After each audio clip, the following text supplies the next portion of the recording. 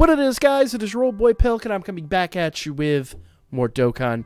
Now, we finally got some of what we were expecting, and I'll get into that here in a moment. But, first things first, let's just jump into the hype here.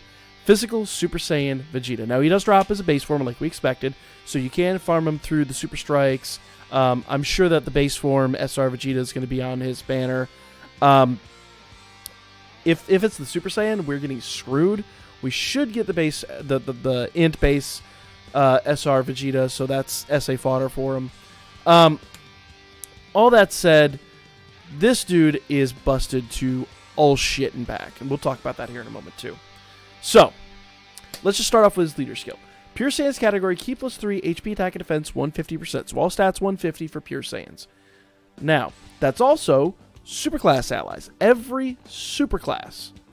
Rainbow superclass. Not even like one of each. Rainbow, complete rainbow superclass, all superclass. Ki +3, HP attack and defense 100%. And I know, I've already had this discussion with people who are like, how the hell are we going to get this guy to SSB? Run him on a lower lead. Run him with a, run him with a 90% lead or something like that. Like, for real. It's, if you run him on a lower level team, you are going to have a ton of fun because you're finally going to get that badass transformation out of him, or Harudegarn for that matter. So, that said, actually, Janemba would be better because Janemba he would have type disadvantage against. So let's talk about this. All right. So, in this form, as these two you are, but, this one, because we know he's going to transform. Super attack is raises defense, I believe it's a 30% raise, and causes immense damage to the enemy. Okay? Attack and defense, 80%, plus an additional 6% per key sphere obtained, just like we talked about last night. Okay? Transforming conditions are met. I believe, my understanding is it's one turn, just like Goku and Frieza. Just like the Goku card and the Frieza card, every turn he's going to transform again. Okay? So the conditions aren't really there. Just like we talked, Link skills are Golden Warrior, Prodigy, Super Saiyan, Royal Lineage, Saiyan Pride, Prepared for Battle, and Fierce Battle. Start doing some math on those attack links and wait to just stand back in awe of how insane he gets. Now, he does transform, unfortunately, because I think it's just the limitations of the code on Renzi's side. The next thing we'll be able to see is Super Vegeta, and it's actually going to go back then to Super Saiyan Vegeta. So I'm going to quote everything here for all 5 forms. Okay? So, leader skill obviously doesn't change. They never do. Super attack is raises defense. It causes immense damage to the enemy, just like in this form. But Super Vegeta, that's of course the grade 2 buff form Vegeta. And like I said, his super attack is the final flash. And I do have the super attack animations. We'll showcase those at the end. I guess I should probably do it in between, but a bit late to start now. So, Super Vegeta. Super attack is the final flash, just like we kind of figured, the one he does against Cell. Raises attack and defense, just raises defense, not attack, causes immense damage, just like the previous one. Now, passive skill, attack and defense, 90% plus an additional 7% per key sphere obtained. Again, this is not physical key sphere. This is any key sphere he obtains. Transforming conditions are met. Golden Warrior, Prodigies, Super Saiyan, Royal Lineage, Saiyan Pride, Prepared for Battle, Fierce Battle. I think that's all the same. Now, third form, which is, funny enough, Super Saiyan 2. Alright, third form, Super Saiyan 2. Again, leader skill doesn't change. Super attack is still raises defense. It causes immense damage. Passive skill is the big one here. Attack and defense, 100%, plus an additional 8% per key sphere obtained. Once again, he's going to transform next turn. Golden Warrior, Prodigy, Super Saiyan, Royal Lineage, Saiyan Lineage, Prepared for Battle, and Fierce Battle. Let me see. Does that change? Let's find out here. Nope. Still no change. Still all the same. Oh, no. Royal Lineage. Yeah, no. Royal Lineage, Saiyan. Yep. Yeah. So still no change at this grade. Now, when he goes to Super Saiyan God, he changes a little bit. Okay? Now, SSG, once again, leader skill has not changed. Super attack has not changed. Raises defense is still 30% modifier in all forms up till the last one. Now, as SSG, and I wish I could show you the SSG art, because the art is some of the best art in this game. But I think I'd have to look. I'm not sure if that's the same art from the other SSG Vegeta. Either way. And we'll get into our critiques of this unit here in just a few minutes. But and I can't critique this art because this art looks phenomenal. The SSG art looks phenomenal. In fact, most of the art on here looks absolutely gorgeous. They've really gone above and beyond with the art as of late. I think since the DBS movie units, I think they've really started to figure out that, okay, we need to up our game. Now, but again, we'll get to our critiques here at the end. So, same leader, same super attack for SSG. Passive skill, attack and defense 110. Additional 9% per key sphere obtained. Again, you can transform next turn. Categories... Okay, I'm sorry. Link skills are Warrior Gods, Prodigies, Super Saiyan, Royal Lineage, Godly Power, Over in a Flash, and Fierce Battle. And then finally, we get our boy, SSB. Super Saiyan Blue Vegeta. Leader skill does not change. Super Attack does. Super Attack is the final blow. Greatly raises attack for 1 turn. That's a 50% attack increase. Start doing math on this. Passive skill. Attack and defense, 120%. Plus an additional 10% per key sphere obtained. Change all key spheres to physical spheres only once. Every sphere on the board becomes yellow key spheres. That means that's 23 orbs on the board. That's 230%, plus 120%, 250%, plus 50% from his super attack. That is 400%.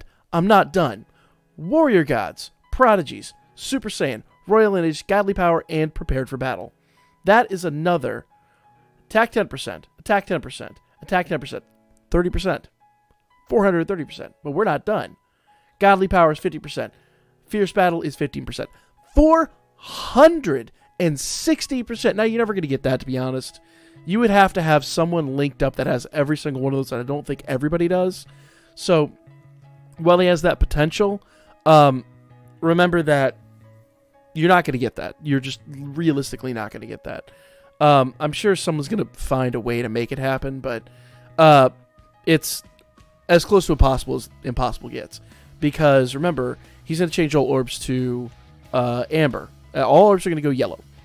And when that happens, he needs to be in the front, which means whoever's next is the dude he's going to link with. Now, that said, you put a good linker there and, like, physical boo at the end for that extra 50% passive, plus put some units on the first rotation, they're going to increase super attack. You could get crazy damage out of this dude. And this is, I cannot wait, because I'm actually going to go pretty hard on this. Well, okay, I won't say pretty hard. I got to cool it on the summons a little bit. I can't go 2,000 stones deep on every banner. Channel just doesn't support that. But we will be going decently hard. I want this unit really badly because, and again, I know people are like, but you're never going to get that transformation. Whatever. We can make it work. We'll make it happen. You know, run some lower level teams and get them up there. But 460% before you attack on other people's passive, before you attack on super attacks in the previous turn, before you attack on any of that other stuff, this dude is going to be one of the biggest hitters in the game. Mark my words. Now again, though, under conditions that are nearly impossible to replicate and just simply won't happen in every event. I'm even trying to think of events where I'd be able to get him up there. If I had him on the best Pure Saiyans team I could build, there's just simply no way. Just simply no way. Before I go on to his super attack, I think it's also worth noting here. Let's go ahead and minimize this and see if we can close this out. Oop, nope, go back. Go back. We're also getting this Vegeta. This is going to be another one that's on the banner. I'm going to predict right now, because of his leader skill, this unit is not going to be a Dokkan exclusive. I think this is going to be all over the place. Drops as a base. Dokkan's at a Super Saiyan. Probably going to come from the same Dokkan Fest, in fact. Dokkan event in the game. In-type key plus 3, HP attack and defense 90%. That's, you know, a pretty decent leader skill. So basically we're getting the old school LR metas now as our basic leader skills for non-Dokkan units, which is still pretty badass. Okay? Greatly raises attack for 1 turn, causes supreme damage to the enemy. I forget what greatly raises is, but it's not really that important. It's going to be pretty good. I think it's probably like, what, 50% or something? I'd have to look at the actual numbers, but I haven't bothered. Okay. Difference resulting from training. Attack and defense 80%. Raises attack and defense by up to 120%. The more HP remaining, the greater the stat boost. Performs a critical hit when there's an androids category enemy. So that's pretty important. So if you go up against an androids category unit, he is going to hit. And that means that, I mean, when he hits, he's going to get a crit. So I guess the question is, do you put double attack if you still put crit into him? I'd have to sit down. I haven't done the math on it yet. I know crit is a bit of a multiplier.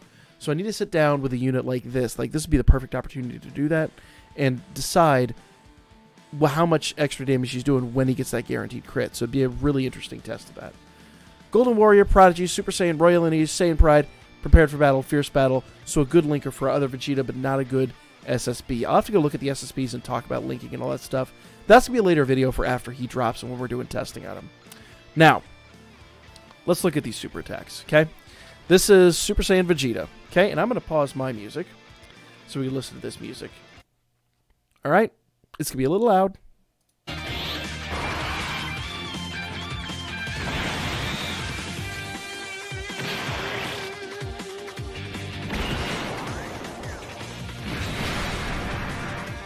Okay. Super attack for Super Saiyan Vegeta. That's the first form. Super Vegeta. Sorry, it's a little grainy. It's the best footage I got.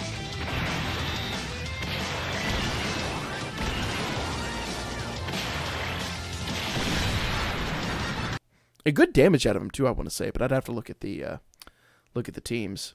One more time. No. This should be Super Saiyan 2, and it's not. Hold on. Or is it? It is. It is. There we go.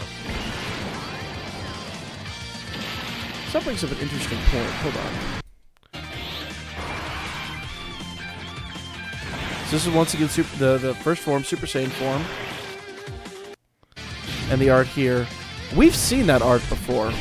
I mean, I guess he's got the lightning around him. I wasn't paying attention, but... Alright, anyway. SSG. Again, not new art. We've seen this art before. We've seen, I think, this exact same super attack before.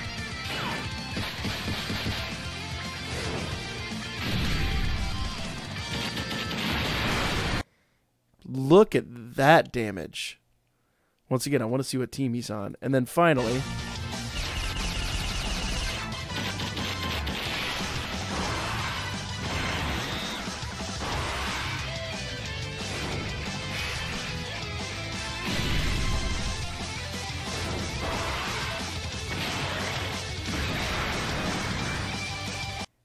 How did he do that little damage? I know he's got type disadvantage, but my god, the numbers are not reliable. What was his attack stat even? Let's see. What was the attack stat on this? It should show us. Okay. So his attack stat was 1.4. No, 2.1 million. So they're doing this on like a major Dokkan Fest. Or Boss Rush or something. I don't know. These are all generally captured on a private server. So... for my critiques, the super attacks are lazy. The super attacks are extremely lazy. They, just like with the Goku and Frieza unit, I know creating 5 to 6 brand new super attacks, well 6 technically because there's 2 cards, nobody's going to be critiquing the super attack on the base unit. Super Saiyan, probably the first one, and like every other one. If they made 3 new super attacks, especially for a brand new unit, that's a lot of work. Don't get me wrong. We're asking for a lot out of Akatsuki. But I'll be breaking down the assets on a couple of different super attacks we've got lately.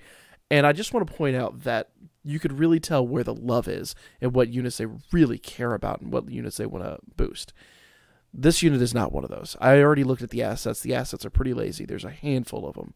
Whereas with the better ones, like some of the really good assets that I've been getting from our man JLX, some of those really amazing assets he gave me before, There's tons and tons pages of assets. And with him, there's maybe like 3 or 4. It's not that much. And you could tell by his motions. Let's go by his motions again.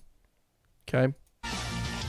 So that's all the exact same shot. And what they're doing is they're just adding a little bit of a blur effect to him. And it's not even a real blur effect. It almost just looks like it's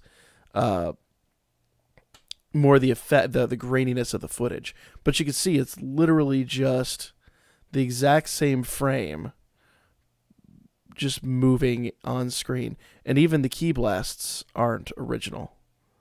Look at that. They're basically the same key blasts over and over again. And that, again, lazy as all get out.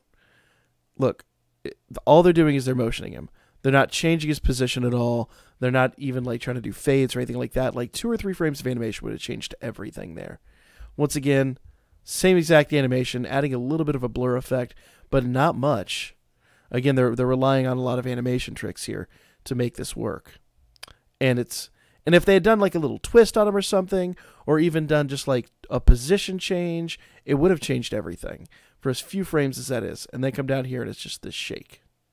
And again, like I said, there's a handful of frames of animation. So we've got 1 frame of animation, 2 frames of animation, 3 frames of animation, 4. And again, right there, we can't, that would have been fine. That's the same way in all of his super text. So 5 frames of animation thus far for 5 different scenes. That's pretty bad. Okay? Now, this is where it gets interesting. They could have added a blur here, and they didn't. But he changes positions twice, which is nice. I think they could have done that a little better. It starts to impress, but then you realize this is literally just the same fist from this scene. And the blur and everything is already on it. So all they did was play with the camera tricks. And it looks good. It looks okay. But when there's no motion here, it just seems really lazy. And you can kind of tell all the backgrounds are the same. So what do we say? There's 5, 6, 7, 8. And look. Is that even... That's a different scene. That is a different scene. 8 frames of animation total. 9. Okay, I stand corrected. And his mouth open. Ooh. Takes nothing to open a mouth like that. So, in fact, I think it's just a new overlay on the face. So, animation's really lazy on this. I don't know about you guys. At this point, when we see like our Trunks and Mice and things like that, I expect so much more out of animation. And when you get a unit this crazy good and this hype, and to see that kind of lazy animation is really, really, really disappointing. I'll kick my music back on here one more time. All right, so that's my criticisms of the unit. Now, here's another thing that's also worth noting, okay? So, those are our new units. Let's go into events. Let's go into the missions. I'm sorry, not events. Okay, and we're going to go to the special missions. I'm going to grab my phone here to do this. It's just easier to scroll like that. We're going to go down to the bottom. Now. Come on. There we are. Thanks, Amazon. All right. So here's all our same day events. There's going to be lots and lots and lots of stones up for grabs. A platinum, or sorry, that's diamond Hercule statue. Decent amount of orbs, sleepy Kais, grand Kais. There's new easy A's that this already gives away. So good stuff, guys. I think that Int Vegeta, I believe, is getting an easy A. I could be wrong on that one, but I think that's what it is. 3.18 million Zenny. Pretty awesome. So look at this. Here's where we get good stuff. 3, 3, 5, 10. Lots of Dragon Stones up. I mean, there's no shortage of free-to-play Dragon Stones. They've heard our pleas, and they're like, all right, cool. Here you go. Have some Dragon Stones. So good stuff, guys. Good stuff coming up. But you notice what we're missing here. Now, we're getting the missions for quests and things that are coming up. Future Trunks is coming back. That's good for me. I do need that event back. Rabbit Mob comes back, but I think that comes back every tournament. What are we missing here? We are missing the events for Clone Vegeta. We're missing the assets for the free-to-play Super Saiyan 3 Trunks. Or Gotenks. Sorry. I think I called him Trunks last night. That was the translation I had. So the free-to-play Super Saiyan 3 Gotenks doesn't look like it's coming to global. It looks like that is going to be JP exclusive. It's a thing. I was really hoping we'd get them, but it doesn't look like that's the case. Now, they could drop it on us. Maybe there's no missions for it, which would be really weird. Like, every story event has missions, but there's no missions for the story event in the game right now, unless they're just going to add it later on with a, you know, like a ghost download or something like that at the end of the tournament. We'll see. But at this juncture of time, it doesn't look like we're getting the free-to-play Super Saiyan 3 Gotenks. Probably not for a little bit. Take that for what it is. I still think it's pretty awesome, the stuff we are getting. The fact that we're getting a dual festival with JP is pretty awesome. And this brand new unit. Remember, JP hasn't even gotten hit yet. And everything they're doing on JP right now is with active skills. So maybe that means JP is getting hit shortly. That'd be pretty awesome for them. But, yeah, good stuff. And then this will probably last the rest of the month. Let's see when all this ends. Let's see. I didn't even look at it. Saiyan Day missions. So this ends on the 3rd. So it's perfect timing. So when this ends, we'll start to get the DB Heroes stuff. Because remember, I think that's 2 days later, Dragon Ball Heroes drops on the Switch and the PC. So, looks like this event, Saiyan Day event, will go for the rest of the month. And then we'll get all the stuff for Dragon Ball Heroes. So stay tuned for all that. But that's going to be the video, guys. Let me know what you think in the comment section down below. Are you disappointed we're not getting Super Saiyan 3 Gotenks? I'm a little disappointed, but I don't know. Maybe you guys don't care. Remember, Super Saiyan 3 Gotenks is getting an EZA, and that's probably why they're getting him. They're probably going to be getting that EZA for the old tech one here shortly, and then giving him a farmable super would be really awesome on top of that. So it's probably why they're getting him and we're not. So when we get his EZA, what, September, October? Then we'll probably get it about that point. We might get it early. I don't know. It's hard to gauge anymore, which I kind of like, but it's a content creator. It's a little weird. But that's the video. Like, comment, share, subscribe. Follow my Birdman. Hit me up a Booker. I'll be back with another live stream tonight, and I am working on second part of the damage test with the Gogetas. I just haven't gotten that transformation. Funny enough mentioning that on this one. So we'll be back with more of that later this evening. Lay your asses out then, I guess. I gotta threaten you with near future fat man behind a screen at random threatening you.